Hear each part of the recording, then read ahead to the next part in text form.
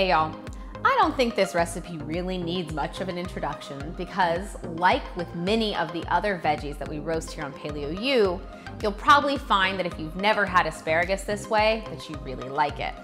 There's just no way to beat roasted veggies, and I don't think there's any reason to try. Let's get cooking. We're gonna begin by heating the oven to 425 and lining a baking sheet in foil. Then spread the asparagus out on the foil-lined sheet, drizzle with oil, and sprinkle with salt and pepper. Place the asparagus in the oven and roast for 20 to 30 minutes or until done to your liking.